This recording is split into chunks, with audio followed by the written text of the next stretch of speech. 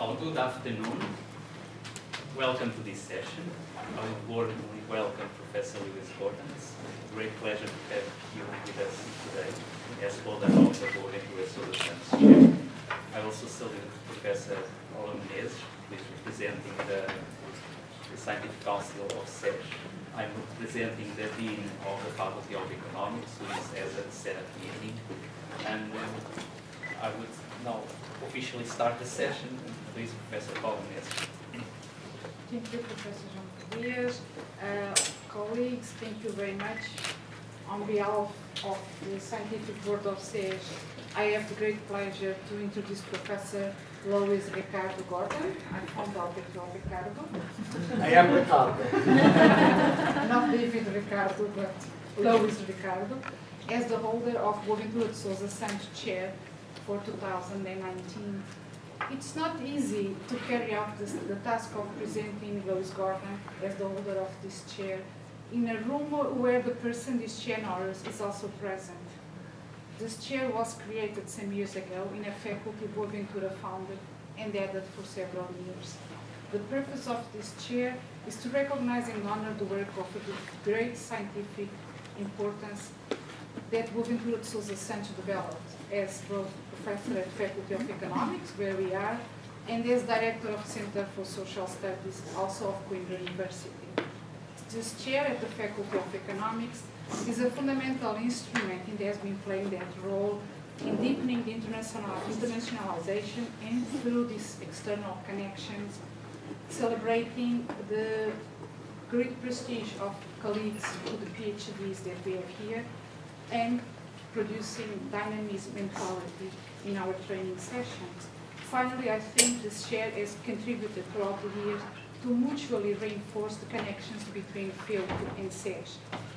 After all, we have a lot in common: research interest, political projects, and PhD programs. Luis, if I may, is a reference in philosophy, especially if one aims to think about alternative thinking, alternative philosophies. As Boaventura has challenged us in line with Gordon's political intellectual posture, it is crucial in contemporary times to think from the South and do the South. In his last and fundamental book, Boaventura stresses several key points of the epistemology of the South, explaining his position regarding the global South, a topic that Luis will address today. In Boaventura's words, the global South mirrors a constellation of political, ontological, and epistemological aspirations whose knowledges are validated by the success of social struggles against capitalism, colonialism, and patriarchy. It is therefore an epistemological rather than a geographical South, consisting of multiple epistemologies produced when and where those struggles occur, both in geographical North and in geographical South, in different cultural, historical, political, and social contexts. Thinking from the South requires an epistemic decolonization of the work of human experiences, a topic that Luis Gordon will address today in his talk entitled Theory, Critical, Decolonial, Global, and Otherwise. Luis Gordon, in his own words, is an Afro-Jewish philosopher, political thinker, educator, and a musician. And on Friday, I can already promise we'll have a very interesting musical encounter. So you are all invited next Friday, Luis and the others. I forgot the name of the group. 3 Gs. 3 Gs. Greg and 2 Gordons. As a diasporic academic, Luis Gordon's life has been shaped by multiple political and academic challenges. I think the quote from his work that is on his page, "To have lived in bad faith is to have evaded recognition of oneself as a human being. It is to have lived a fugitive existence. To die in bad faith, then, is a tantamount to having never lived." And I think this mirrors his political and intellectual posture. Luis Gordon received his PhD from Yale University in 1993, and has since then taught in various universities. Currently, he is a professor of philosophy with affiliations with Judaic Studies, Caribbean and Latino Studies, and Asian American Studies at University of Connecticut at Stores. He also holds visiting appointments in several universities, such as Université Toulouse Jean Jaurès in France, Rhodes University in South Africa, and University I wish I could visit, West Indies at Mona in Jamaica. That's my next goal to visit. In African studies, Lewis Gordon has pursued an expansive concept of black identity that includes not only the United States and Canada, but also Latin America and the multilingual Caribbean as well. In philosophy, one of, I think, most excitement and challenging postures has been the resuscitation of the tradition of existentialism. For Gordon, existentialism is a vital tool in the project of developing a new humanities, a new social theory, ones that can interrogate the Eurocentric roots as a means to bridge across knowledges and peoples to more fully experience diversity of knowledges. Here is in tandem with Boaventura's epistemology of the self. Moreover, Lewis argues that existentialism is critical for the development of African American thought, as well as for an analysis of racism in everyday life.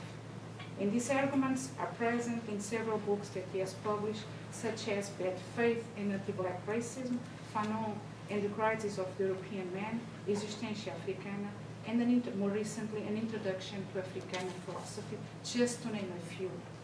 Building on thinkers like Fanon, Dubois, and Cabral, Gordon has developed new phenomenological accounts of embodied black and colonial existence. His phenomenology, therefore, does not assume that anybody's lived experience can stand in for the whole. Indeed, as Boaventura also insists, the understanding of the world is much broader than the Eurocentric understanding of the world.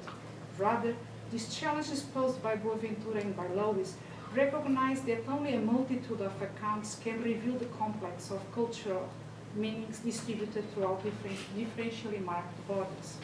Gordon's work shows us the example of existential phenomenology can be reformed of its narrow, Eurocentric, male perspective, and though it can continue to provide a powerful theoretical framework within which we can address social and cognitive injustices. As a public intellectual, also, Lewis Gordon has written in for a variety of political forums, newspapers, and magazines, among them Throughout, where he also serves as a member of the board of directors, the Pambazuca News, Johannesburg Saloon, the Mail and Guardian, and has lectured widely across the world, as he was yesterday telling us that he even doesn't feel the time differences because he's all over the world. Finally, many of you probably know that Gordon was one of the founders of the Caribbean Philosophical Association, of which he was the first president, and for which he now serves as the chairperson of the Words Committee. Common to Boaventura and to Gordon, if I may say, is the desire to dialogue in a world made of multiple words. What Centro calls the ecology of knowledge. As for Centro, the epistemic diversity of the world is infinite, and no general theory can capture it. So, your attention please to Lewis Gordon, who will be talking to us about theory, critical, decolonial, global, and otherwise, discussing some problem he detects in some of the existing work in these areas, and the role of philosophy to be developed from the South. Thank you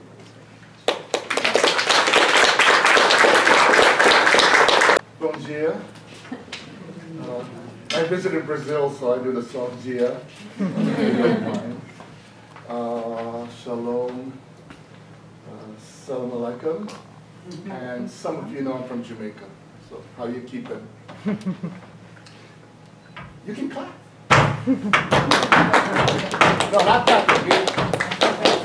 You know this beat. Thank you. 6/8 pattern.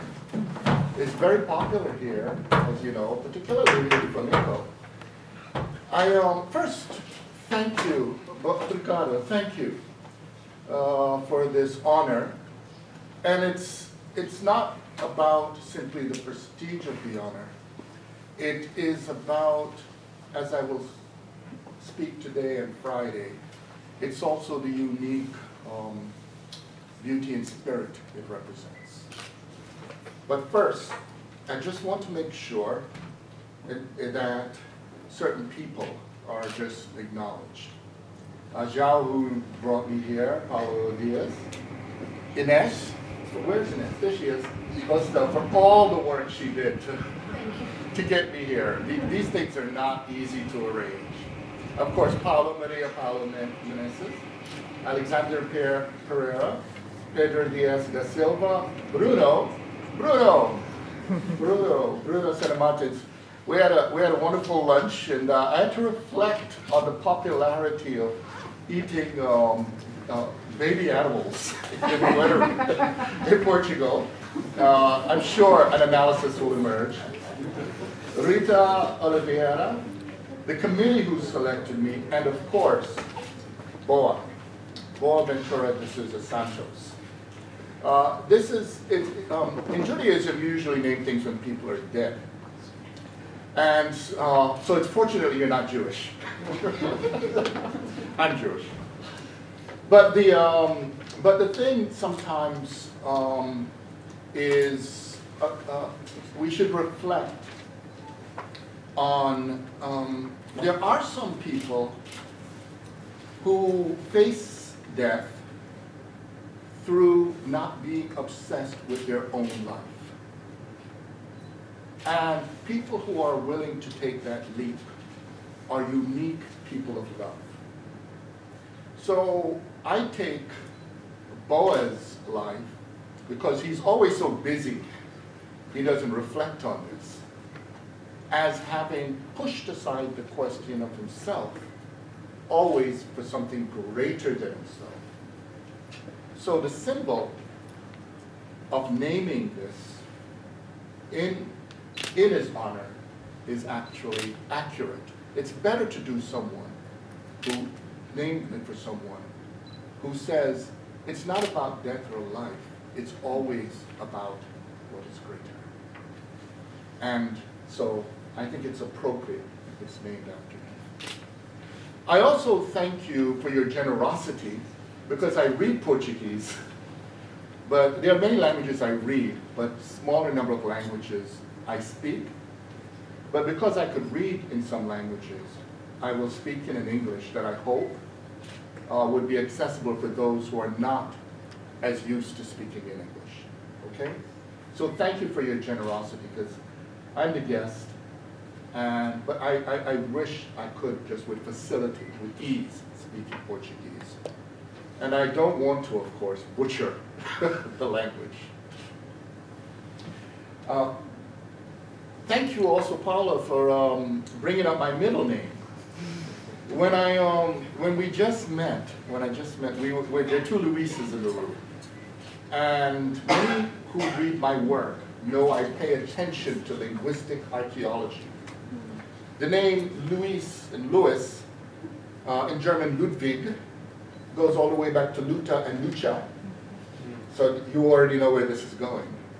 Our name means warriors, right? So you have a warrior fighting for your university, okay? However, what is Ricardo? Well, Ricardo is a rather grandiose name.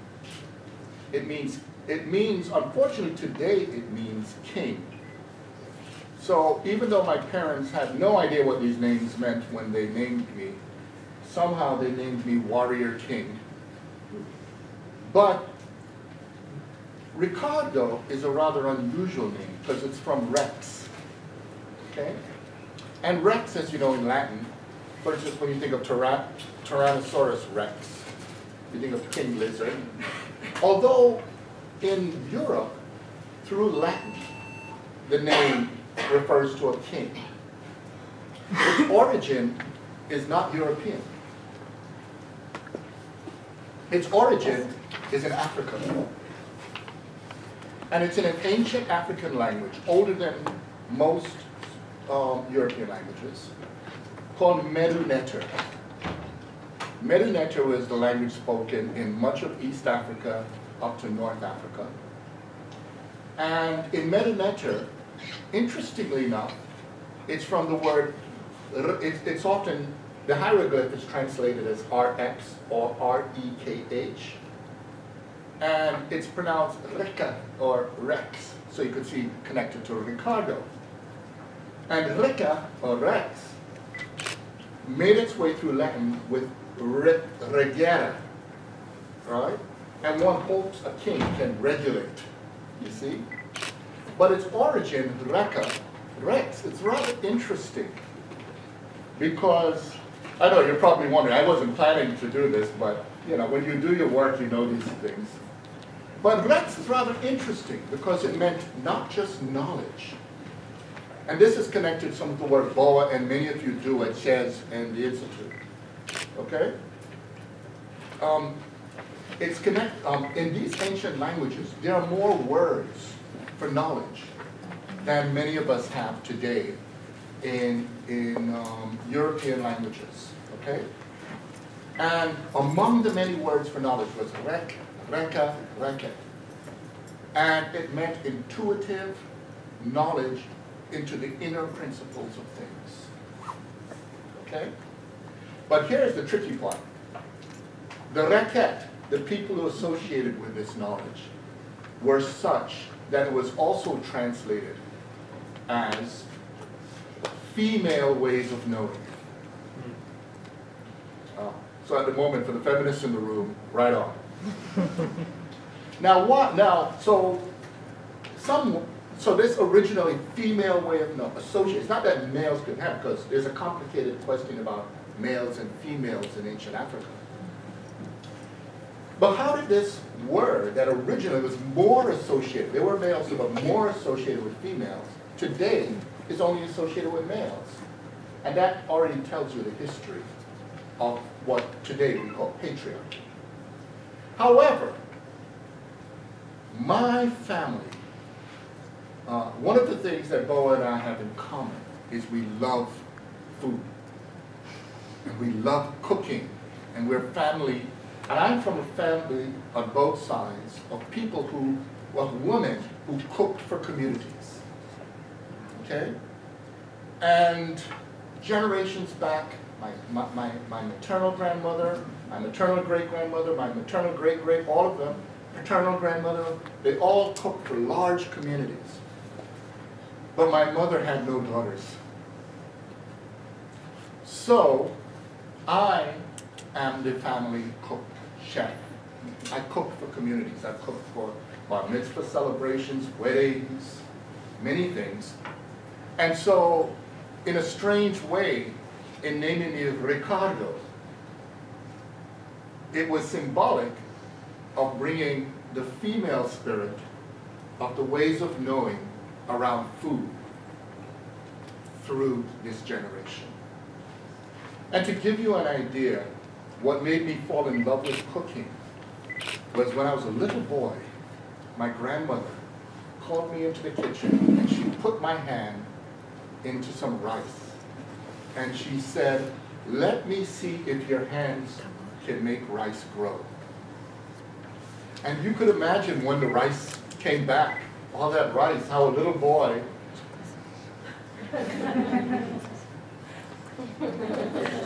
these are special hands. And I never left the kitchen since. Okay? So you could already see in that practice that there are many ways to transfer, to communicate knowledge. And she could have talked about it in biochemical ways of how grains absorb water and blah, blah, blah. But that would not convey the poetry of cooking, the beauty of cooking, the aesthetic dimensions. And so that announcement of my name gave me an opportunity to tell that story, but also in telling that story, tell another story, which is going to be what this session's about. Because you see, you notice when I tell the story did not stop in Latin. The story continued to a language that was at least 30,000 years old. Okay? So, here's how I would like to proceed, if you don't mind.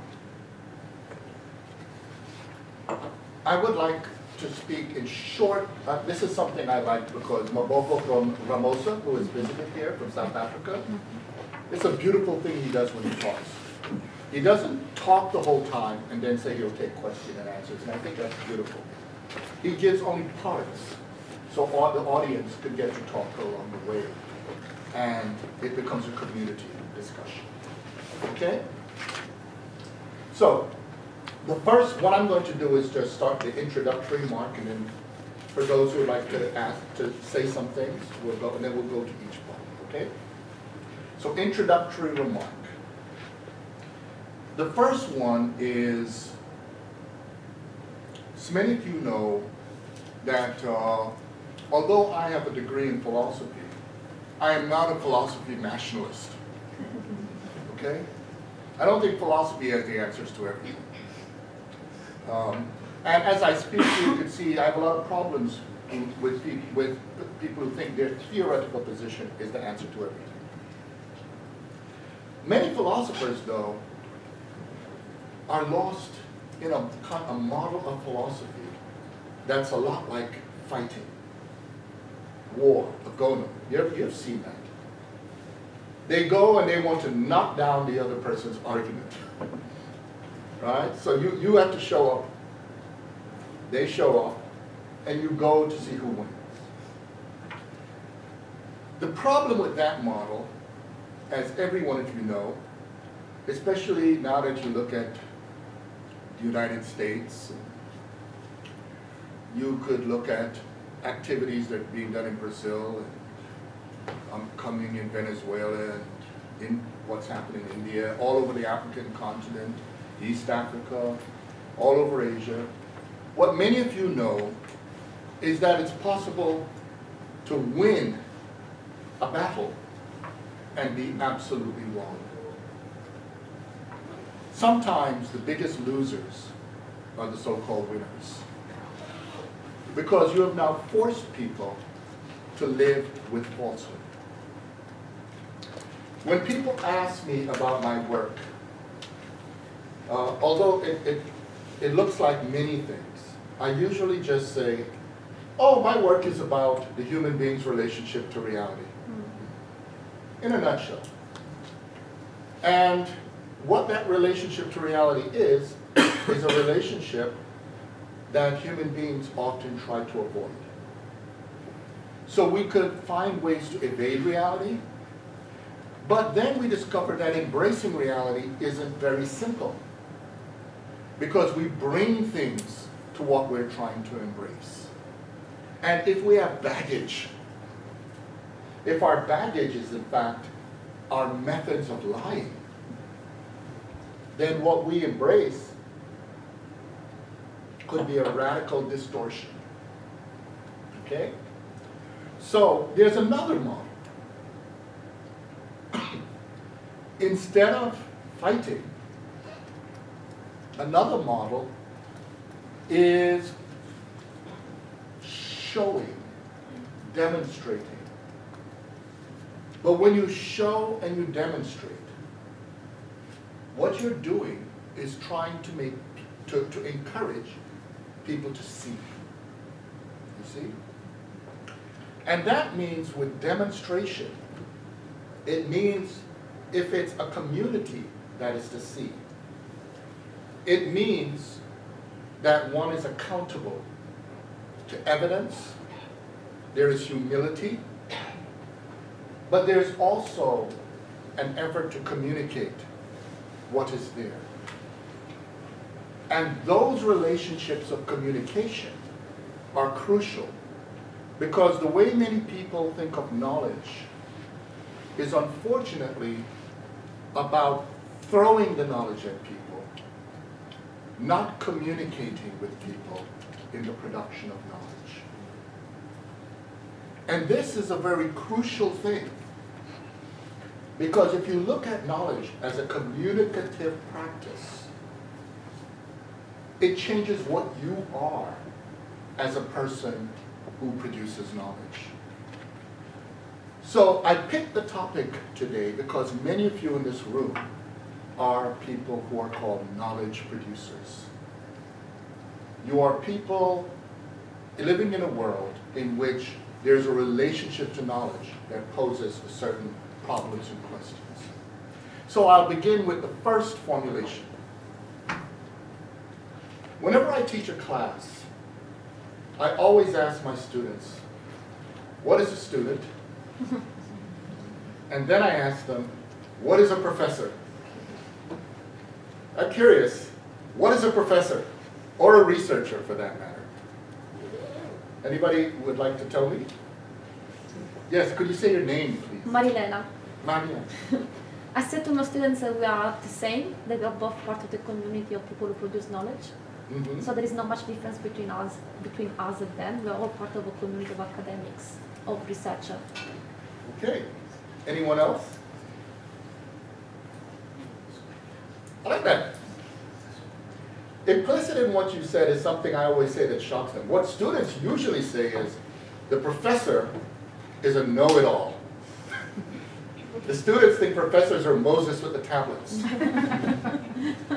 You know, and if they challenge you, you go. Right?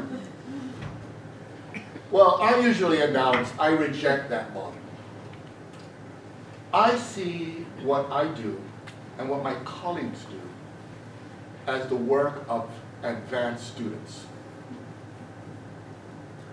A professor, I argue, is someone who fell in love with learning and continued to study. This is why we're asked to produce research.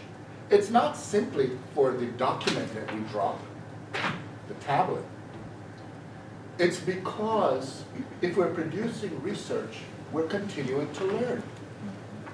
I had a wonderful conversation with Boa and with Paula last night about a wonderful book written by Erica Berman. It's called Franz Fanon and the Child. And her thesis, she outlines different types of children, okay? And I'm teaching a class right now called Alienation and Freedom on Fanon's psychiatric writings and so forth. And we read Erica Berman's book. And I'm so fortunate because there's one of the students in the class is 77 years old.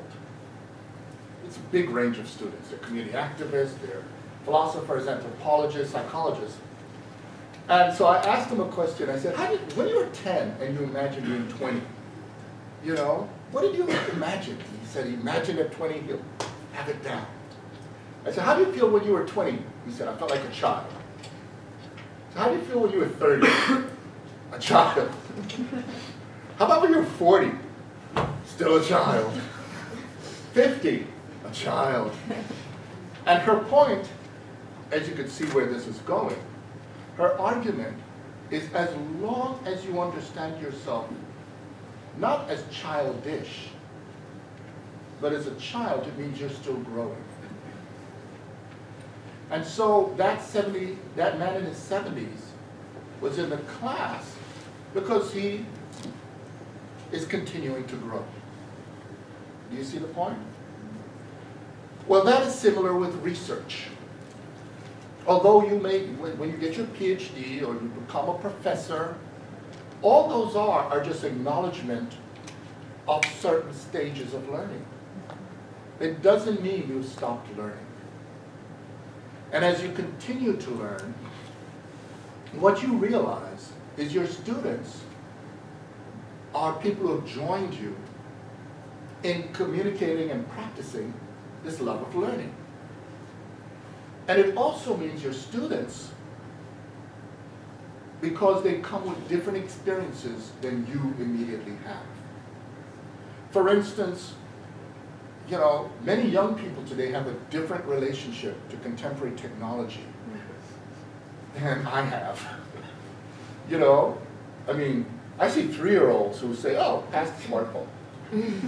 And I'm still, right?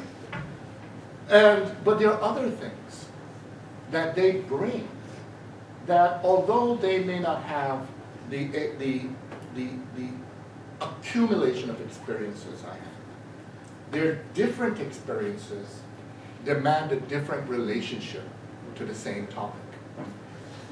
So in a way, not only are we continued learners and our students learners, but we're co-learners. Okay? And that's a crucial element because that connects to something that Jane Anna Gordon and I talked about.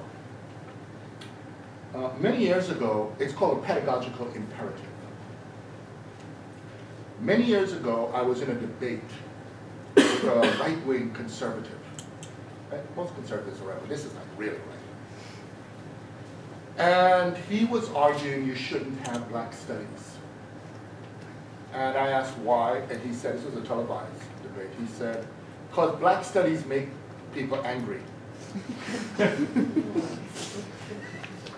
And you can imagine my response. I was like, what's wrong with that?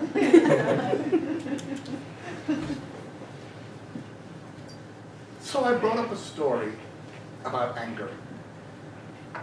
When I taught it, the first time I taught a course in contemporary African philosophy was at Brown University.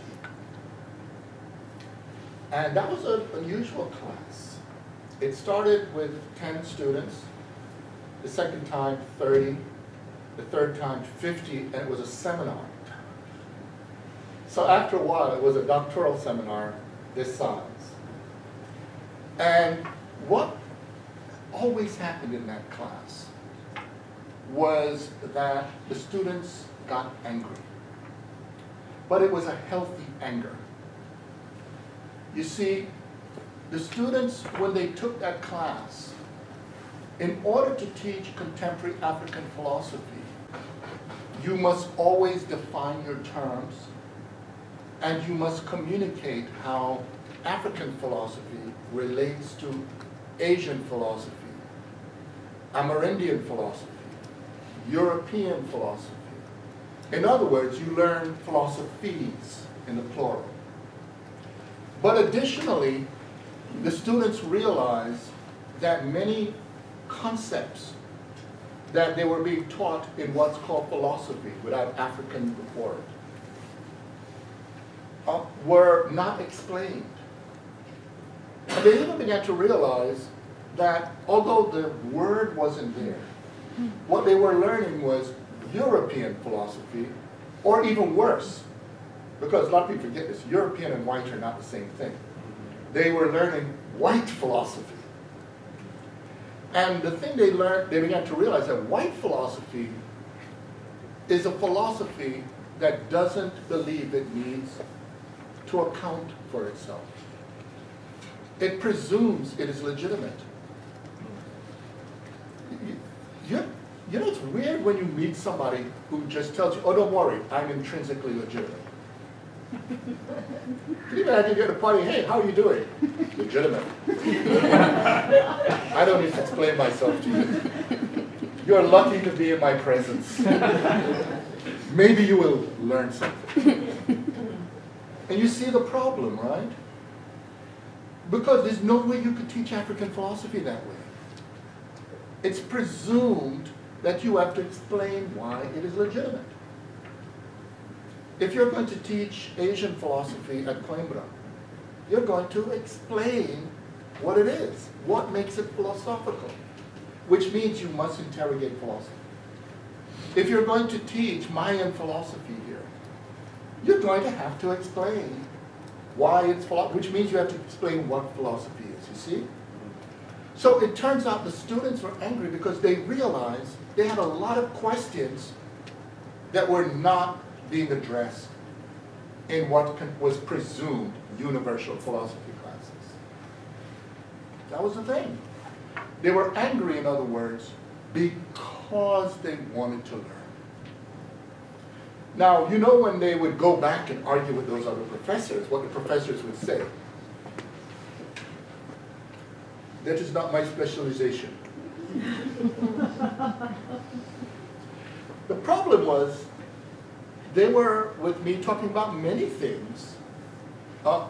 What they learned is the issue they were asking their other professors wasn't to be specialists in Mayan philosophy, African philosophy. They were asking them, if they love philosophy, to continue studying and at least be competent in what the rest of the world offers. In a way, that's the message of SAFE. It's a message of not being arrogant about knowledge. It's if you see yourself as learning, keep learning. And Jane and I call that the pedagogical imperative. It means that our research is to continue learning. Okay? So that's the first concept. Pedagogical imperative. It's an imperative to continue learning. So when we say research, it shouldn't be looked at as a daunting, obnoxious thing. It's an invitation to be a continued student. Okay? So I'll pause for a moment. Does anybody want to comment on that?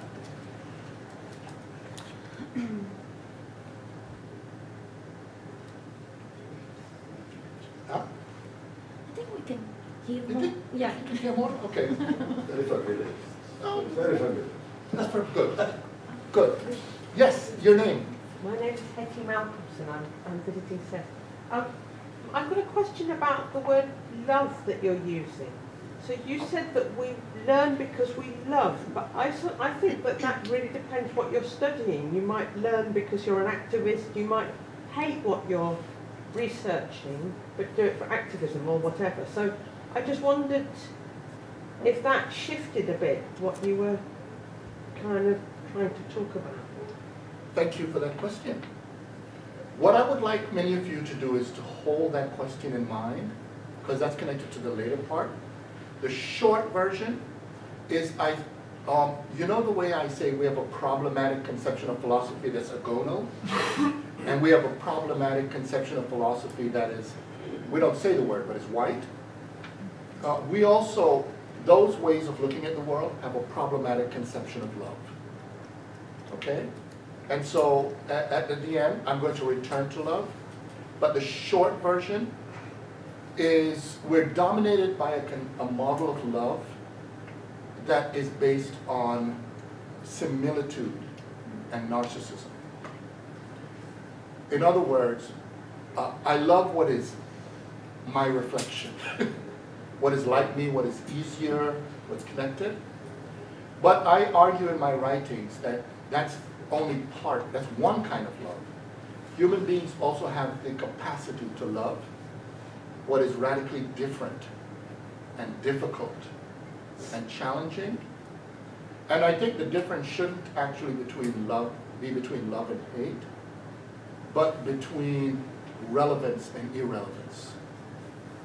Because when we're dealing with things that are not relevant, they may challenge, we have the sense of wasting our time. Mm-hmm. However, when you brought up the activist example, the activist, as long as the thing that may not be what the activist loves, but if the activist could see the relevance, that's a different relationship. Because there's something the activist loves that transcends the immediate subjects. That's the short version. Okay. Yes, your name? Gustavo Garcia from Puerto Rico, visiting HS. I was wondering about the role of the professor, like you posed the question, and the thing that came to my mind was a guide, and then it came a facilitator.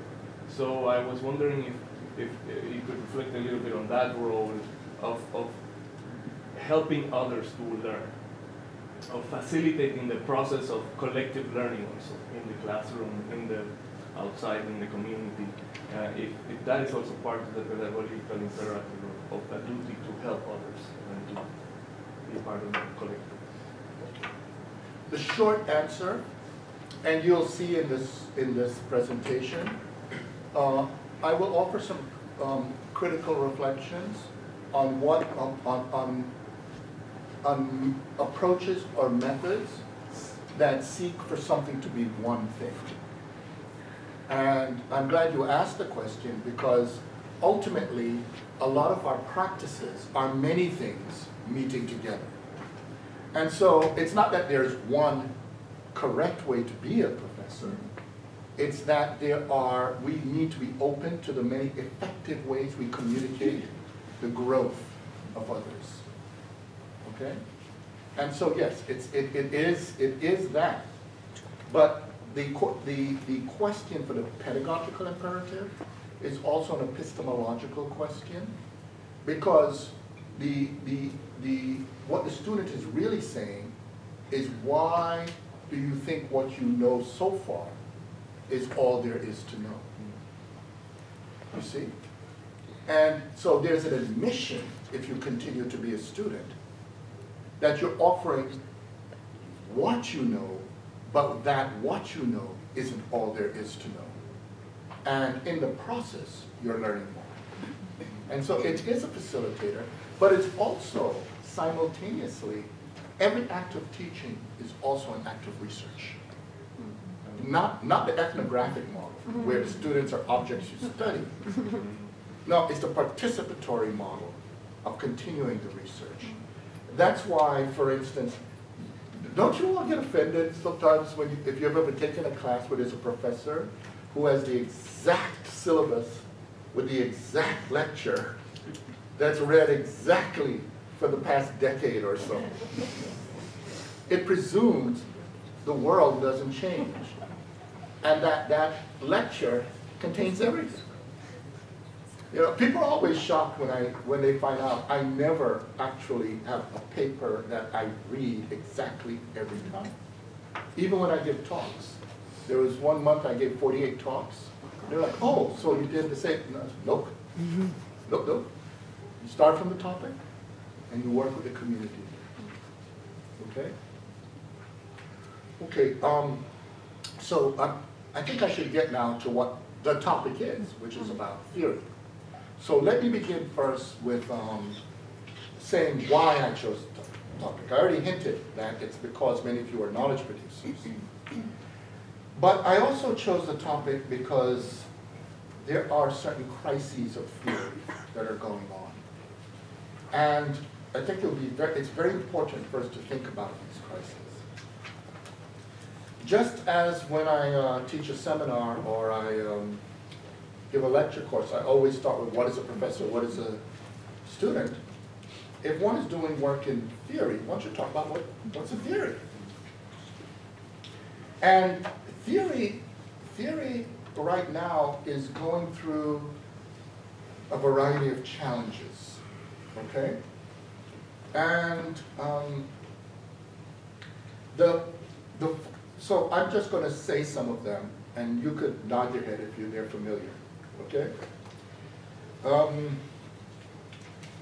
The first problem that I've noticed is that a lot of people in the academy, although the academy has theory and anti-theory people, you know what I mean?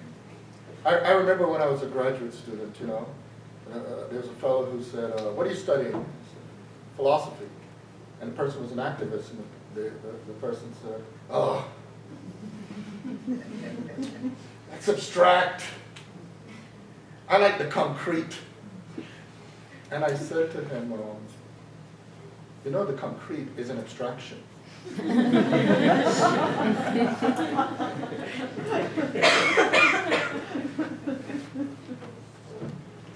Who needs the concrete?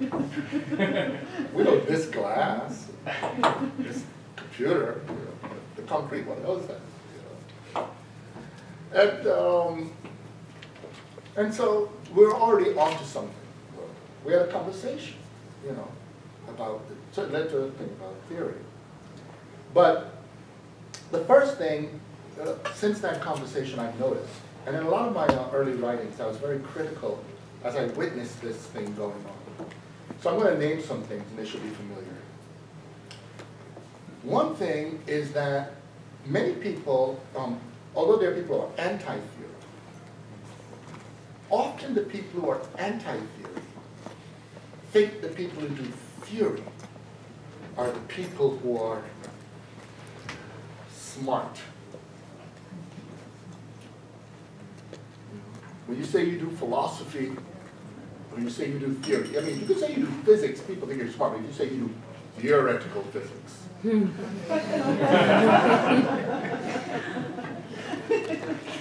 could just feel it just bulging out. Right?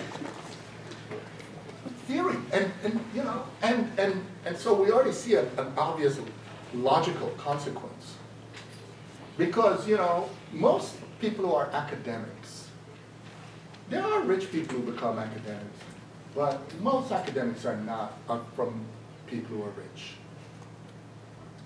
And that means their only capital what got them in that position, in a nutshell, is that a bunch of people said that they are smarter than other people. And this is what leads to the temptation to be Moses with the tablet. And once you're among other smart people, now you got to show you're smarter than other smart people, because you'll get more knowledge capital. And so somehow along the way, theory became a kind of knowledge capital. And so even people who are not actually theorists sometimes say they are.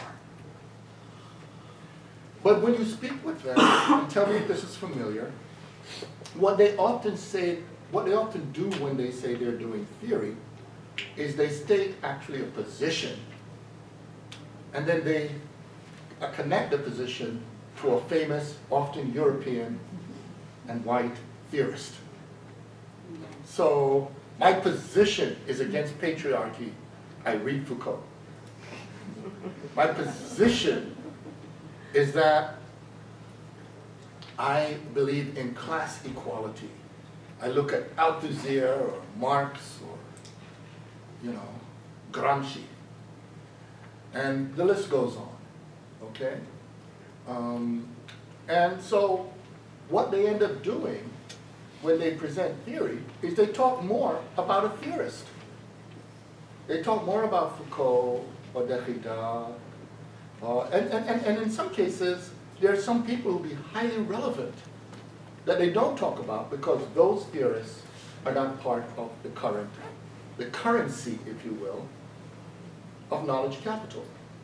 For instance, a lot in the world today is a person from this peninsula of high relevance is Ortega y Gasset. And you rarely hear him brought up, even though his ideas are highly relevant to the rising of global fascism, and his ideas are highly relevant to talking about knowledge producers. But he's not brought up. Another person, for instance, if we just want to name names, could be Aurobindo, Sri Aurobindo from India. His ideas around the different dimensions of mind. It's highly relevant to what we're talking about with artificial intelligence and culture today. And there are others. It could be Zara Yacob from 17th century Ethiopia. All right? Or if we're talking about questions of violence in the world today, and whether you can hand people freedom, a person who is highly relevant is a woman by the name of Yi Dian from China, the end of the 19th century. But you see, right now I gave you names. I didn't give you any theory. That's okay? So at least you know I know some very famous theorists. But that's not theory. You see what I'm getting at? So what I just outlined in this beginning part is a peculiar problem. Okay? And the problem is the commodification of theory. It's when theory has become a commodity that you could sell. And the moment theory is a commodity to sell, it raises the question of what we call the colonization of theory. Okay?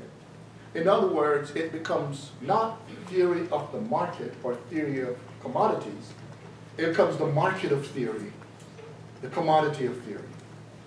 And this question of commodification already brings up, and in my argument, there's not one source of colonizing of a practice.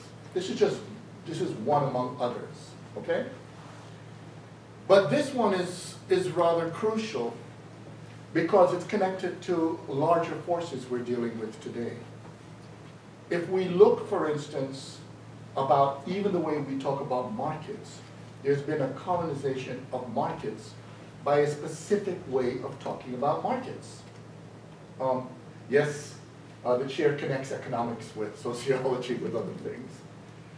Many people today, especially lefties, treat talking about markets in any positive way as evil.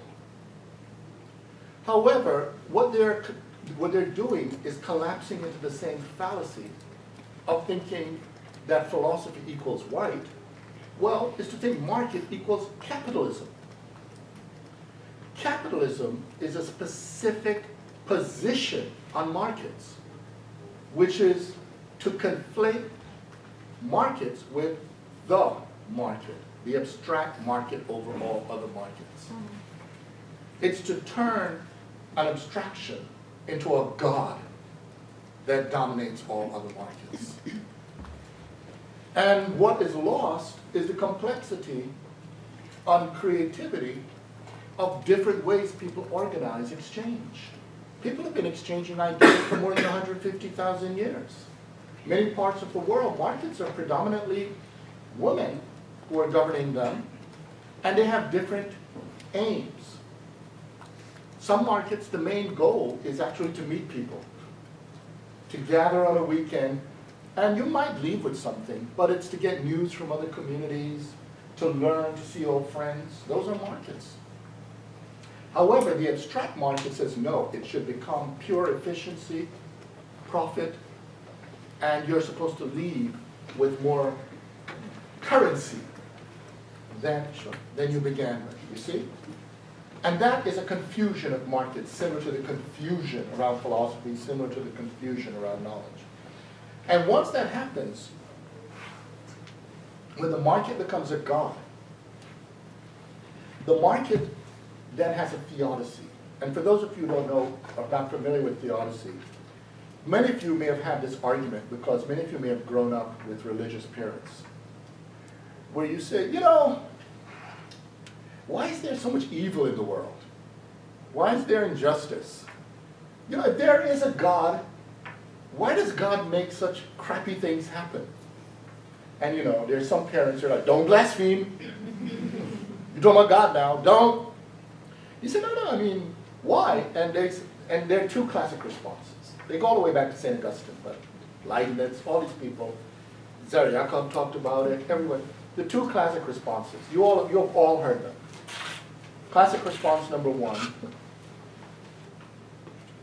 God is infinite, you're finite, you don't know what you're talking about. The problem isn't God, the problem is you. Okay? Classic response number two, God is actually so loving that God gave you free will, and you, terrible human beings, screwed things up. Okay? So in both instances, God is kept perfect. Well, in secularization, we may have said we put God out, but we've replaced God with other systems. And if we make it the market, or natural science, or we could go there a long list, the society, or it could be neoliberal, it could be constitutionalist, you could put anything in there. If you maintain the theodicy argument, it means you treat whatever you put in there as perfect, so the wrongs cannot address that thing. In short, capitalism is perfect, the problem is us. You see? And the solution is always, if you could just let capitalism, in this case, like the God, govern us, control us, then everything will be perfect. And that's why capitalism, as a theodicy, must radicalize commodification. It must radicalize dragging everything into the market. And that's why today we talk not about politics of the market, we talk about the market of politics. We don't talk about knowledge of the market, we talk about the market of knowledge. You see? And so what happens with theory is that we begin to talk about the market of theory. And that's why that problem of theory, that's one of the crises of theory. Because it means the theorist is not actually beginning with the aim of what a theory is to produce. The theorist is actually marketing the marketability of the theory. And that's why you have marketable theorists and positions. Okay?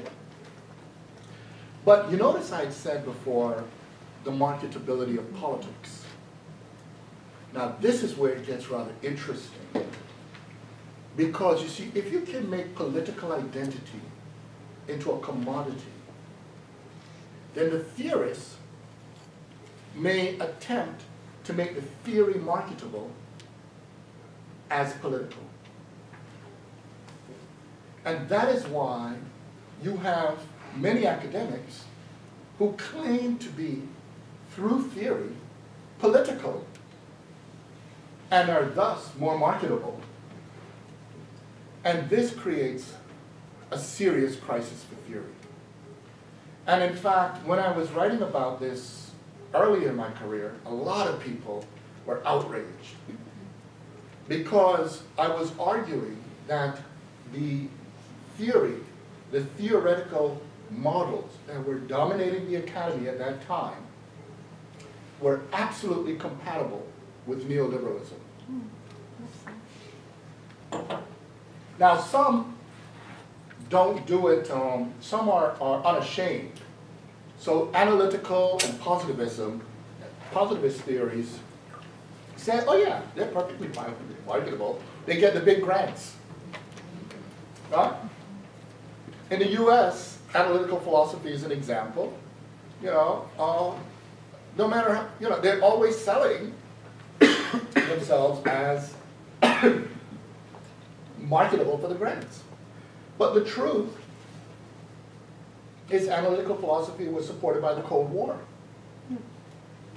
So even though their classes may just only have 2 or 3 students, they were supported by the state and protected. But when the state retreated, and people are saying, yo, you need some students in that classroom, it was in a crisis. But the problem is, because they're linked to capital and the state forces, they could lie about reality and maintain their hegemony. However, there's another way of thinking of theory that is associated with the left. And at that time, instead of analytical and positivist theory, it was post-structuralism. In post-structuralism, textual post-structuralism like deconstruction, genealogical post-structuralism as you could find in Foucault and others, etc. And they saw themselves as anti-essentialists, resistance to the system, etc. And I argue they're completely compatible with neoliberalism. Now, we today, right now, are in the future. So when I was having those arguments back then, there was no empirical evidence to show for this, However, we are now, after more than 40 years of the most powerful locations of theory in the academy, having been post-structuralism.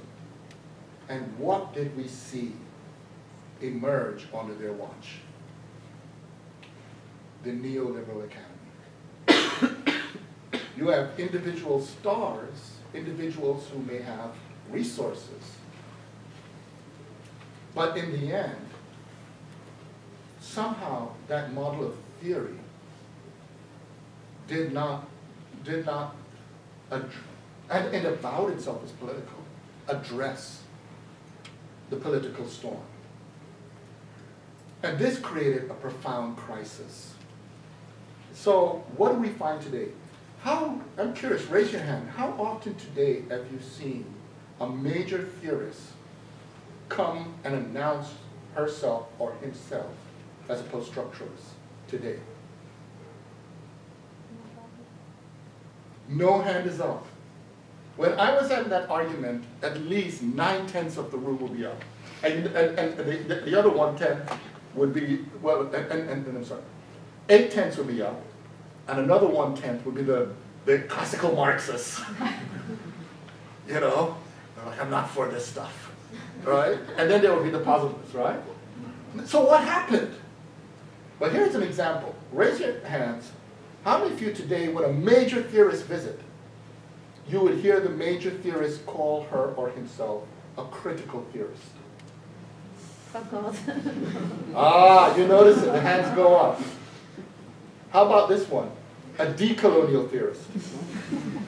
The hands go up. Okay? And here's what's rather interesting. If you go and look carefully at the people who are calling themselves critical theorists today, and look at their writings, pay attention to the writings. You know what they are? Textual post-structuralists. It's replete with textual post-structuralism. And if you look at a lot of people today, and again, but you notice I say a lot, I didn't say all, just to be careful here. I did not say all. Who say they do decolonial theory, look at the arguments carefully. They're identical to genealogical post-structuralism. So that should tell you something. Post-structuralism is no longer marketable. It's ashamed of itself because it has been historically a political failure. But the practitioners continue with a new branding. They've renamed it. Okay? Because there are real dissatisfactions. Okay? Why do I say critical theorists tend to be textual post-structuralists? If you look at a lot of what those critical theorists do, they do the same thing as the textual post-structuralists did before. They announce a position, they announce a theorist, and they carefully examine the text of that theorist. And it's not like Frankfurt School critical theory where, you look at Adorno, Marcuse, Fromm, etc. They're new names, but it's the same practice. When you look at decolonial theory, you see, if you look at the way genealogical post-structuralism was, it showed what we could call regimes of power and their relationship to knowledge. Okay? How the production of certain kinds of knowledge produced certain kinds of power. If you look at decolonial theory, knowledge and power have been replaced by coloniality. And coloniality shows how what's called colonization shifts into what's called coloniality to produce what? Forms of knowledge and power. It's the same arguments. However, there is a difference. Simply saying there's a repetition does not necessarily mean the same. You see? Because remember, the contemporary critical theorist is responding to the dissatisfactions of post-structuralism. The contemporary decolonial theorist is responding to the dissatisfactions of genealogical post-structuralism. Well, there are two obvious dissatisfactions in earlier post-structuralism. Dissatisfaction one, it tended not to talk about colonialism, right? So you could say at least these people are talking about colonialism, and that's a good thing. Dissatisfaction number two, which is the lesson learned by the decolonial theorists, but not the critical theorists. The decolonial theorists hit head-on the problem of Eurocentrism. And because they hit head-on the question of Eurocentrism, they must have a conversation with the Global South, with people, with indigenous populations, etc. And that's why if you go to a meeting on decoloniality, the demographics, the diversity in the room would be greater than if you said critical theory. Okay? That's just true. I don't need to go, you've seen it. You've been to those meetings. You see it, okay? However, we come to, and then I'll pause for some discussion before I go to the next part. We come to the major problem that both critical theory and decolonial theory fail to address.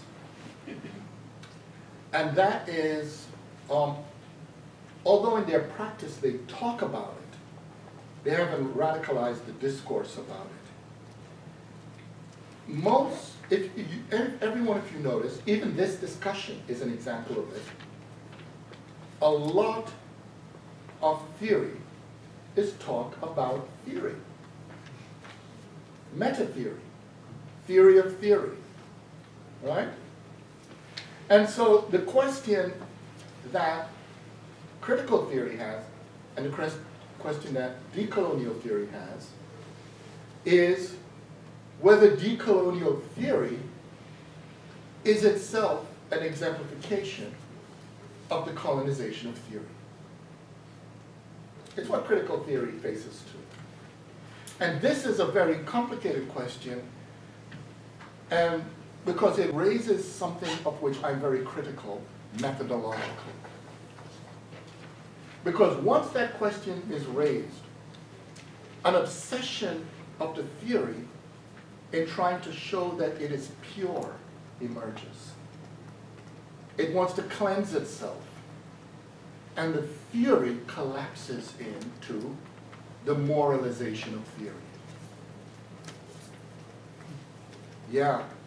A lot of what people call theory today is pure moralization.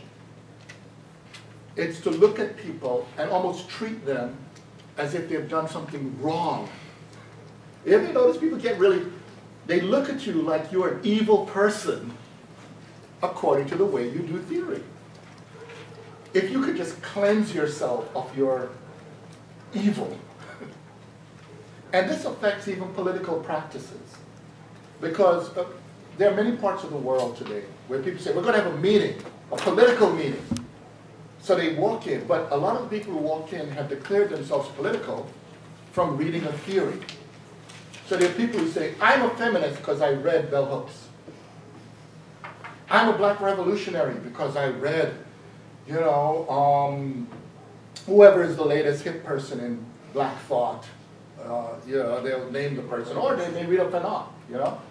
And they all come in, but then they start arguing with each other about who, by virtue of her or his identity, is morally appropriate to be in the room, which is linked to the theory. So then they got to get rid of those who are not theoretically, which is actually morally correct, even though it's a political meeting. And so what happens is a process of elimination occurs until the only person who's morally correct is the person who called the meeting.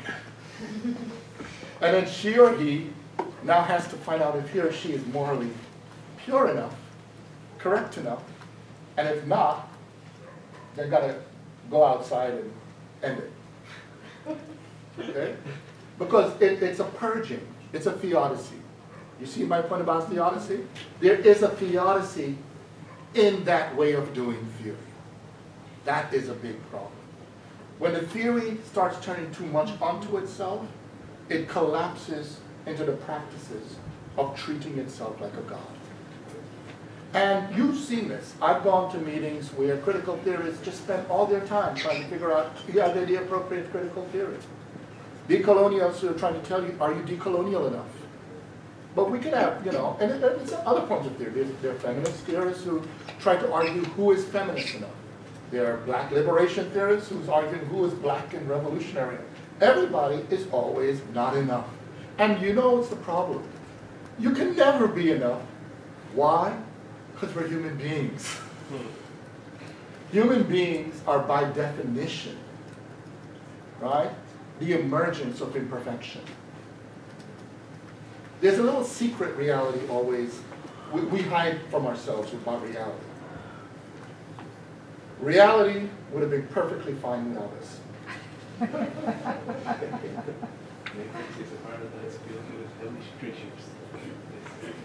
Well, look, you know, the temperature didn't have to have cooled, and there could have not been a Big Bang. And even if there were a Big Bang, there could have been a universe of non-living things. Or, if there are living things, it didn't have to be us. And we could go on and on and on. right? And so we are the divergence from absolute purity. In fact, there are people today who take that seriously. There are people, for instance, who are doing, Jane Gordon looks at creolizing theory. She doesn't mean Creole people. She means the admission that the moment theory has to relate beyond itself, it's always impure. And purity becomes a problem. Michael Monahan argues this, but there are many versions of this argument. In my book, Disciplinary Decadence, I argue, for instance, that many people try to treat their disciplines like gods. And they treat their methods as if they were created by gods. And that means if your method was created by a god, you just have to apply the method to anything. And that's why we get into stupid debates of, you know, psychologists who argue against historians that historians are not psychologists. And historians who argue against psychologists and sociologists that they're not historians. And sociologists who argue against that they're not sociologists, and economists who say you're not economists, and natural scientists who say, well, you're not scientific. And philosophers who say, yo, you're not philosophical. Right? In other words, all parties are guilty. And it's because they fail to realize that disciplines and theories emerge out of context of specific purposes. But they were never created by gods. And as human-created phenomena, human-created things, they require communication across human communities, which means in every act of communication, the person to whom you communicate is bringing something to the communication. And so no discipline is ontological or complete. And this becomes the crisis. Very interesting. The crisis is not that theory is incomplete. The crisis is the failure to look into that because of its link to the effort to make the marketing of theory complete. You see the error? And that is a part of a very specific practice that is not just economic, it's not just historical, it's not just colonial, it's also theological, it's mythical, it's all of these things, you see? And what we forget is our capacity to articulate the relationships of those many things. And that those many things are not the entirety. They're just, if you put all of the methodologies we have today, it would be a lot like talking about a little dot on this table. In other words, we have within us the capacity to build more relationships and continuing learning in our theoretical practice. Now, there's a part after this I have to get to, but I just want to stop for a moment because I know you may have a lot of questions. Yes, go ahead. Say your name again since the camera's on. Oh, sorry. It's Marilena from SESH, museum scholar. I just don't see why it is a problem. Like, I become an interdisciplinary scholar because I moved through different kind of disciplines and was never happy enough with any of them. And like, I was becoming a semiotician, I was becoming an anthropologist. There were so many things I was about to become, and I gave up on them because I was not happy with those. I was not happy with the methods, I was not happy with theories. So I was a constant quest towards better theories as tools to read reality and make the world a better place for other people as well. So I don't really see why it is a problem that disciplines are imperfect. Okay. With that one I say bravo. But there's more, there's more. Somebody else? Yes, your name?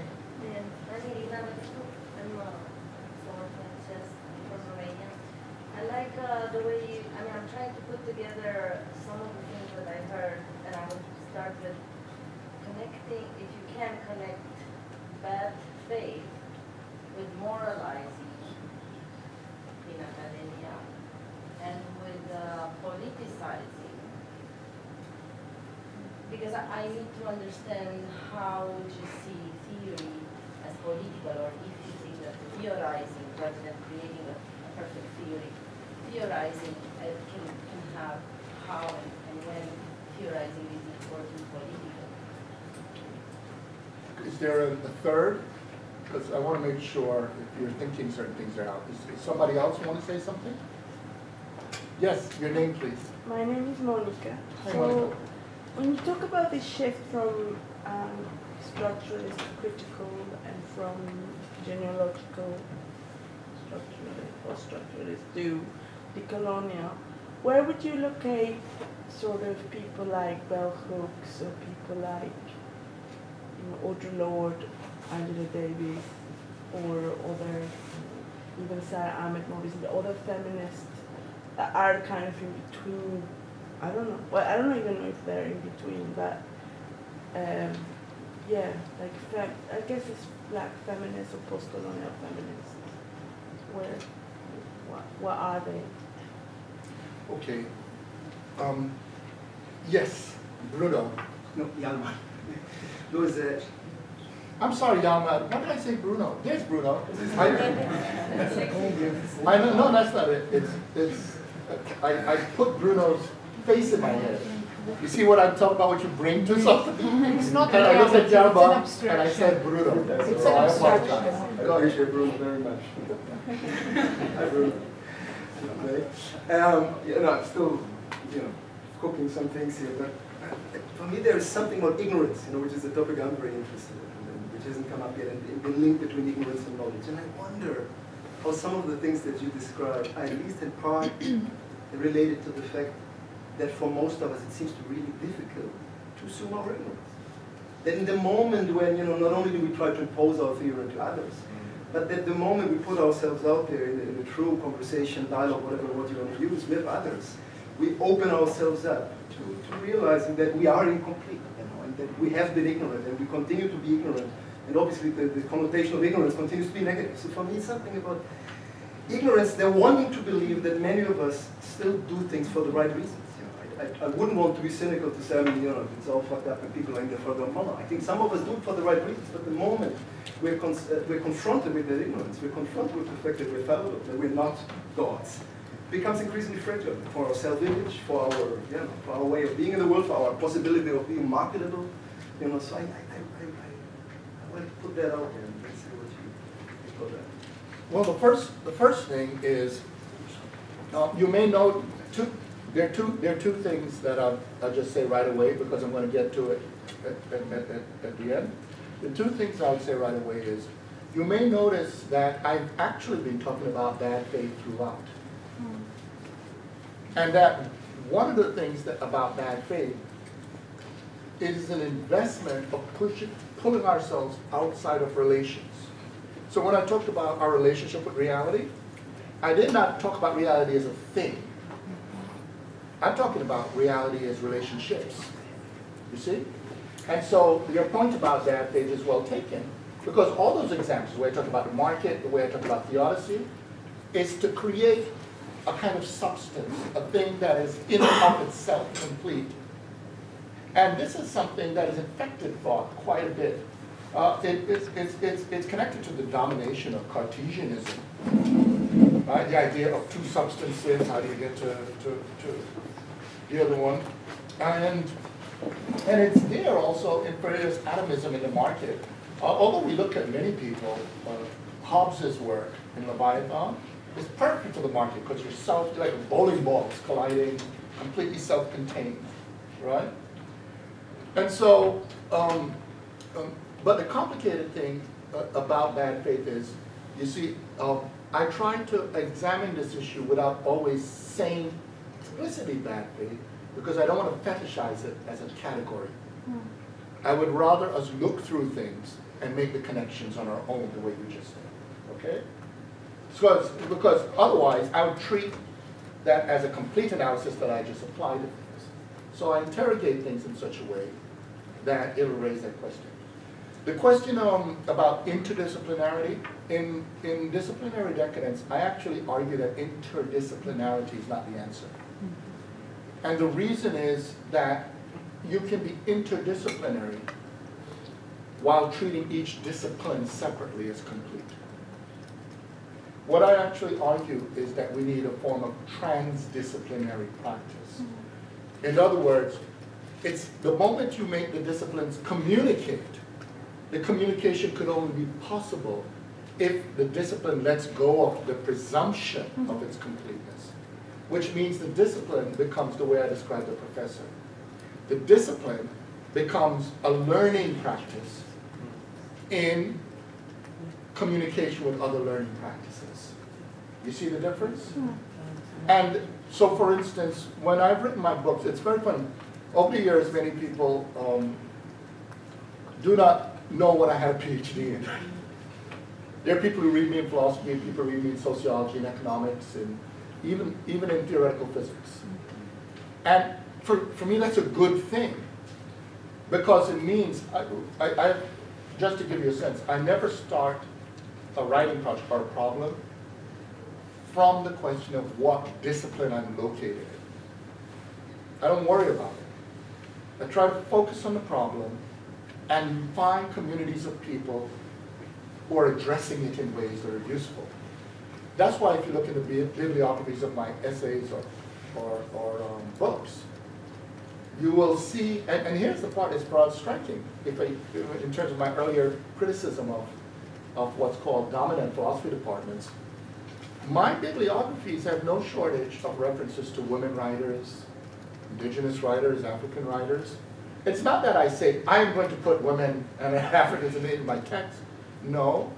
If you really just look for the people who look at the problems you're looking at, it's just not the case that a homogeneous community looks at that problem. So when I read people who claim to look at the same problem, and the only people they cite are a small set of European and white males, they could only have done that through ignoring the communities who look at that problem. It's not that there's something intrinsically wrong with being European and white male. It's just that we have to understand Europeans who are white males are co-participants in the search for knowledge, you see? And so if we come to the point about Angela Davis, Audre Lorde, bell hooks. Bell hooks emerged during the period of textual and genealogical post-structuralism. Audre Lorde is more complicated because she is what Paget Henry would call a poeticist, who is steeped in a very specific form of activism that was ahead of its time. The reason is because Audre Lorde realized that sexual identities and gender identities were being treated the way I talked about disciplines, as closed. And she was arguing about what happens if you let go, then the possibilities of relationships are more. Many people misread, for instance, when she says the master's tools will not tear down the master's house. They think it means don't use tools like theory. That's not what she meant. She meant that you should remember that the enslaved had tools, and that you can build different houses. When many of us study the history, for instance, of thought, or even the question of material production, there are many things we overlook because we have erased those histories. Many enslaved people, for instance, were skilled labor. They brought varieties of knowledge production to different parts of the world, which is why those places flourish. And then those places rewrite the history to say that exclusively the masters produced. It's a false history. When I'm in South Africa or in Senegal, you know, the white settlers are always saying, well, if we go, look at all we built. And I always say, you didn't build shit. You know, there are films showing these places being built. You see the white overlord walking. But those people are architects. They know how to build buildings, etc. It's just that there was a system imposed on them that when it's done, they don't own the rights over what they built. The cotton gin was created by an enslaved person. The filaments in the light bulb was by a black person, I'm sorry, the assistant to Edison. I'm trying to remember his name now. It'll come back to me. But all the way from soap to comb, not just material things. We could think about certain mathematical algorithms, a lot of these things. In other words, as long as there are people with functioning brains and minds, people build things. And this is not to say there aren't Europeans who build and create things. It's just the truth is people build things. And this is Angela Davis's point. This is what I'm leading up to. Angela Davis is very different. Angela Davis is what I call a thinker of generosity. She is one of the, she sees herself the way I described, the perpetual learner. It's funny, I've known her for many years, and just last summer we were in Paris for, you know, the 68 commemorations. But we were sitting down talking around 2 in the morning because Angela is a source of, she's endlessly energetic, right? So, you know, she's one of these people where people are, oh, it's tired. She said, but it's only 4 in the morning. You know, that's how she is. So, and it struck me, she never stops learning. So she had never taken the position that the organization of knowledge she works with is complete. So for her, her brand of communism and Marxism was not as an orthodox closed text. It was part of a larger story, which is why she wrote Woman, Race, and Class. She didn't take the position that the moral and economic arguments mean that you should act like moralistic subjects. She took seriously that human beings need to build livable worlds, which is why she wrote on the blues women, and aesthetics, okay? Angela Davis and I share a position, which is that, for instance, aesthetics should not be looked at as an add-on, and then you do real theory. You see what I'm saying? For us, it's part of the world people live in. It's why this room has pictures and decoration. They're not add-ons. It's the human way of articulating belonging into a world that didn't have to have us. And a lot of liberation practice is to create a world in which people belong. And so, and this is why today she is an example, Angela Davis, is in conversation with the critical theorists and decolonial theorists and others, queer theorists, different brands, but she never took the position that her theoretical model is closed. And that's why I had to qualify always. I'm talking about dominant trends, but there are individuals who have always seen this problem. In fact, what's really striking is how well Frantz Fanon saw these problems. I mean, you know, he only lived 36 years. He died in 1961, but he had a lot of these similar critical positions, particularly around human sciences and philosophy of psychiatry. Because Fanon noticed something, which is that, you know, his doctorate, just very briefly, he wrote 2 doctoral dissertations. The first one was accepted, which was, you know, in English on the disalienation of le negre. I have to say le negre because it's not the equivalent, you know, the French term is not the equivalent as the English terms that are used. And that, as you know, became Point Noir Masque Blanc, black skin, white mask, at the suggestion of Francis Janson, right? But then he wrote in 2 weeks a second dissertation that was accepted. And people say, wow, in 2 weeks. But what they don't know is because Fanon had the attitude of constantly learning, the entire time he was a medical student, he was on his own studying people with Friedreich's ataxia, which is a spinal condition that can immobilize the body. So he had a lot of data. And that's why he was able to write that dissertation in 2 weeks. But the crucial thing in that dissertation, and this is what people miss, you see, Fanon was not only a clinical psychiatrist, he was a forensic psychiatrist as well, a medical detective. But he took that, and he also studied philosophy with Merleau-Ponty. And he took that to interrogate an interesting question. And this is pre-Foucault and a lot of these other folks, but a very important question. The question is this. the trend, if you're a positivist psychiatrist or a psychophysiologist, is that the cause of mental illness must be neurological. In other words, something must be wrong with your brain. What Fanon showed in his dissertation is that it's possible to have a neurological illness that does not manifest itself as a mental illness.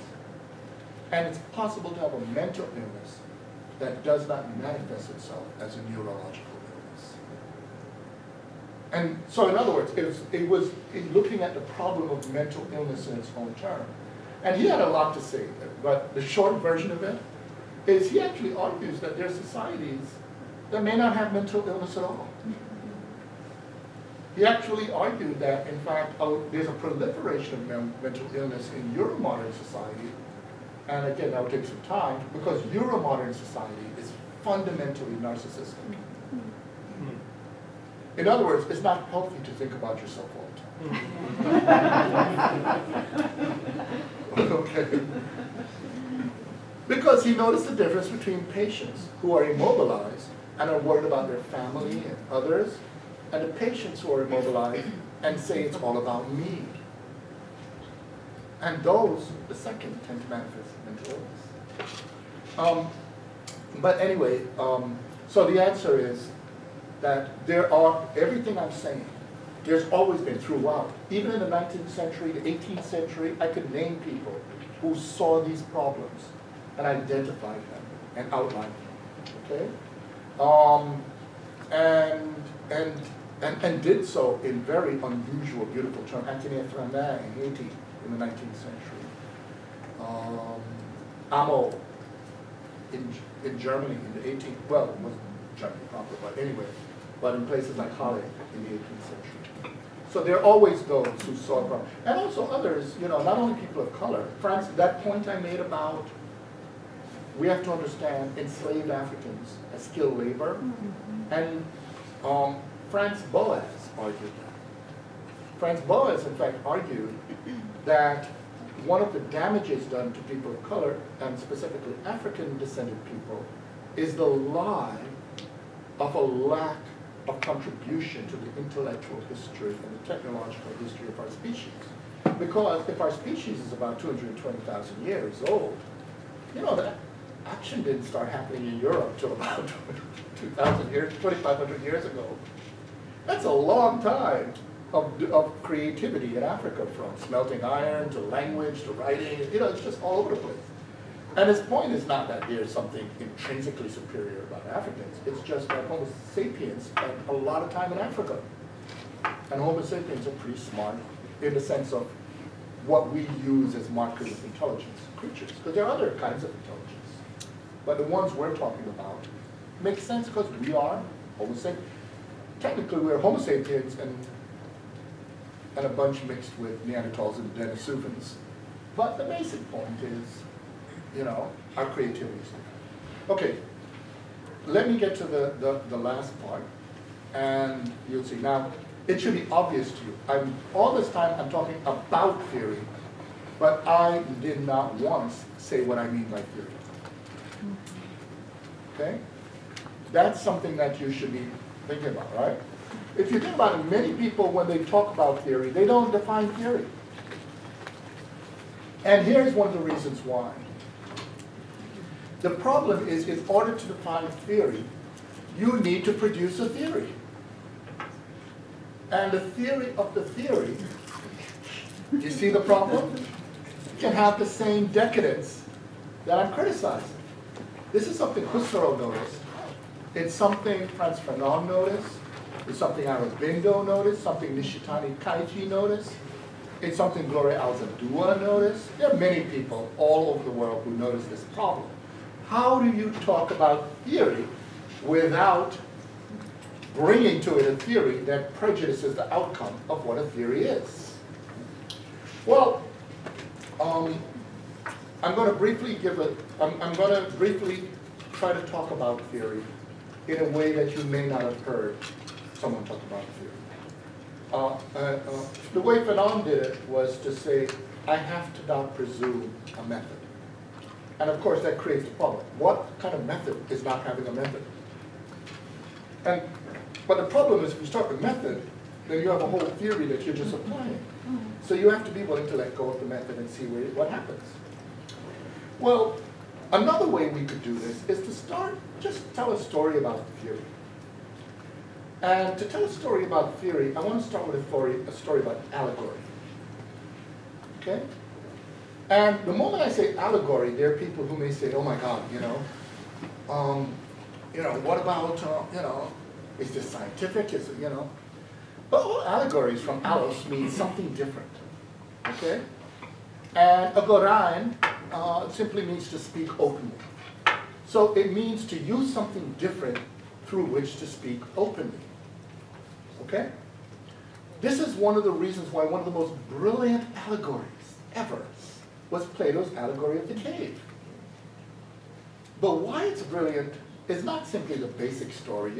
Many of you know the story already. They're locked up in the cave, they see the shadows, they think it's reality, one gets out, blinded by the light, eventually can see, tries to go back, tell everybody, yo, there's an outside, blah, blah, blah. They're like, nah, we don't believe it, get back in your chains, right?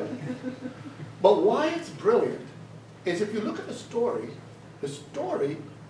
is about outside, the allos. And this person tries to speak openly. So paradoxically, Plato's allegory is an allegory about allegory. I think it's really cool. I was like, yo! Aristocles, that was his actually, Plato just means broad shoulders, but yo, that's amazing. But why is this an important story? Because every one of you know that Plato was very critical of the poets. His story about allegory was a story to prioritize truth and episteme. Okay? Now, so we see that that's dominated what people want from a theory. Now we get to theory. Well, theory, its etymological roots are in the word teoria. But that doesn't tell you anything. Because you're like, no, it just sounds like theory. Right? Well, what is the word teoria? Well, teoria is actually the bringing together of two words. One is Greek, but the other one is actually North African, East African. Yeah. Okay? So let's start with the Greek-speaking part. Thea is the Greek-speaking part. Okay? And thea means to see, to view. It's from, of course, but it makes it even more complicated. It's from stea, from steos, which today just means Zeus. So it's linked to God. And of course, in a world of secular theory, people don't talk about God, but it's linked to God. And so the idea already there is that thea is an effort to see what God sees. And you know God. If God sees it, it's true. Right? So if you're looking for episteme and go outside, you want God's point of view. However, thea is also the word from which you get the word theater. Okay? And you've all been to a theater. You gather in a theater, and when you gather into the theater, you look to the skina, which just means stage. Okay? Well, what are you waiting for is for the stage to light up, and then the show begins. Well, the second part of the word theater is ora, oria. Or, as in Hebrew, means light. Okay? It's to see the light. Okay? And this ancient ora, it's the foundation of words like oracle. Okay? Yeah. Right? Right? So it means, just as in a theater, you're to see what lights up on the skina, the stage. Okay? So that's the basic of the word theora, from which you get the infinitive theoran. It means to view or to see what is seen. right? But for it to be seen, it has to be disclosed or lit. But it's not that simple, because anybody who goes to a theater knows once it's lit up, you don't just go like this. You're actually doing this. Every moment when you're in a theater, you're making a decision on what to look at. You're paying attention to things. You see? Well, the word for decision was, or to decide, was krinan. And krinan is the word from which you get crisis. And crisis is the word from which you get krites, which means critic or judge. And it's the word from which you get also criteria, the things that enable you to decide. You see how it's connecting now? So there is actually an important insight. Remember, my point when I was being critical about post-structuralism was about grandiose claims of what it can deliver. It doesn't mean that there was no insight and contribution. Jacques Derrida, for instance, was acutely aware that every theoretical act required a decision. And he was going back to the ancient roots, that to do theory is to make decisions, okay? To search for criteria. Now, it gets even trickier though. If we stop there, we would still have a problem. Because then we'd be like Plato, because the person who came, made a decision, went out, saw the light, made a decision to go back, and a decision to communicate it, right? The problem is, why did he fail? He failed because, and Plato, this is one of Plato's big mistakes, and it's dominated what became known as Western thought. It failed because Plato was against myth. Today, the fight against myth has been so strong, today we use the word myth to mean that which is false. However, if you look at teoria, and you think of teoria as allegory, it means you have to put yourself in a position of estrangement, right? And go outside. So it's put you into the unfamiliar. Myth is from muthos, which means from the mouth. The mouth. And myth is all about familiarity, meaning, and because it's from the mouth, narrative. You notice I didn't say I'm going to give you a theory of theory.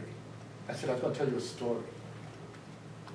I didn't presuppose, in other words, that to understand theory, what I was, at this point, the question that myth asks theory is whether theory has mythic foundations. And so the familiarity requires repetition. That's why myths are repeated. A myth exists to be retold. But the secret of myth is the retelling changes the myth. That is why Plato was such an excellent myth maker. He opened the Republic with actually saying he's going to a festival, which is, we know, a ritual, a tradition, but it says that it's being held for the first time. Right? It means, you see? And so in theory, you are actually articulating a relationship to reality and truth that in the communication is repeated. And Plato played with this in beautiful ways. In the Symposium, it opens with a fellow saying to another fellow, I heard an astonishing story told to me by someone who said he heard it from somebody else, who heard it from somebody else, who heard it from somebody else, who heard it from somebody else who was there. Which means in the very opening, he's questioning the veracity of the story. But he's telling you the story is repeated, which means its repeatability means it has meaning. So the core issue becomes this. The problem with looking at theory purely as sight and what is looked at is that by itself, it lacks meaning. Can you see without meaning? Do you see the problem? When people try to offer theory without meaning, then it is, well, meaningless. It doesn't connect. It's not part of the world. The idea that the task of science is theory without myth, for the human world, will create incommunicable science. This is the big crisis of theory today. In an effort to be eradicated of myth. Now remember, I'm not talking about falsehood. The way I'm using myth is meaning. The idea of meaningless theory as the model of theory creates a crisis of theory. And so if we're dealing with the fundamental communicability of theory, we now have to deal with the repeatable, narratable resources, which means theory must be connected and meaning must be connected to the practices of meaning, which includes music, includes art, it includes food, it includes ways of dealing with language. For instance, many of us think today to be scientific, we must write like we're writing a government manual. But people used to do scientific writing in verse. People used to have many ways of doing scientific writing. There are all kinds of ways that we can communicate these ideas creatively. And so we come to the very, very last part. You know, I'm going to read a little quotation for you, just to give you an idea. Since I brought up Plato, I think it'd be good if I bring up this quotation. It's from Antef. Antef wrote, "The seeker of wisdom is the one whose heart is informed about these things which could be otherwise ignored. The one who is clear-sighted when he or she is deep into a problem." We already know that one. "The one who is moderate in his or her actions, who penetrates ancient writings." Now this part I love, because what I'm reading to you was written approximately 1900 BCE in Africa. Because every one of you have had a misrepresentation of the history of philosophy as beginning among the pre-Socratics 2,500 years ago. When I teach my classes, I don't tell students that philosophy is thousands of years earlier than what they know in the northern side of the Mediterranean. I simply just assign the text, because then on their own, if somebody comes and tells you, you know, philosophy began, 2,500 years ago, they say, well, I was reading something that was 4,000 years old. And they could say who, I think if we just tell our students these things, then we're proselytizing, and we're asking them to be passive learners. It's best if they read it and make their own, and learn it. So we usually read this, but I find it remarkable that a 4,000-year-old text is talking about ancient writings. That tells you how much was lost when there were the Christian purges of burning down all the libraries along the Mediterranean and Africa. What were being burnt were very old writings. Okay? Whose advice is sought to unravel complications, who is really wise, who's instructed in his or her own art or heart, who stays awake at night, and he or she looks for the right paths, who surpasses what he or she accomplished yesterday, who is, indeed, check out this one, who is wiser than a sage. Wiser than a sage. Wow. Right? Who brought his or herself to wisdom. The reason I put it in that way is because this was a world in which the philosophers were known. They were female and male. It's just in their world, they didn't use gender categories the way we did. So we had to, in reading them, figure out who they were. Who asked for advice. Now, isn't that an interesting one? You're wiser than a sage. but you ask for advice. Isn't that connected to what I was saying in the very beginning about continued learning? And sees to that he or she is asked advice. If you know something, share it. Okay, that's the inscription of Atta from the 12th dynasty in Kemet, which just means the dark lands. It's a meta-native word. Egypt is the Greek name for the area.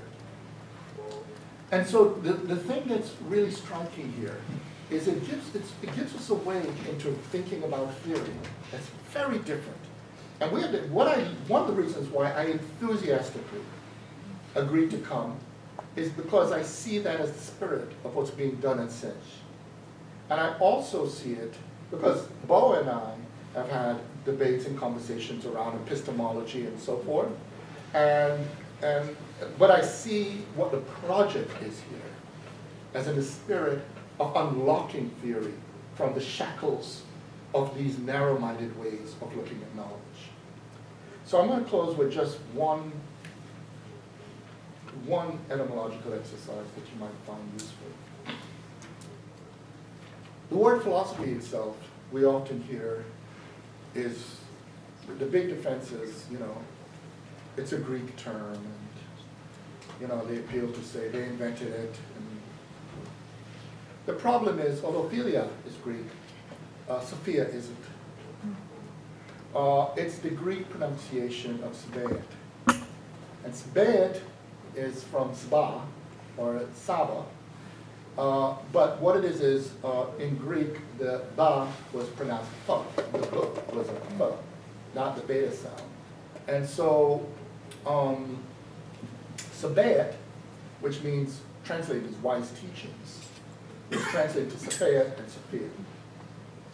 And you may notice when I told a story about theory before, already implicit in these etymologies I'm telling, is we have to get rid of the naive construction, the way we talk about coloniality and colonization of knowledge. Because we think when people colonize people, the people who are colonized become purely passive.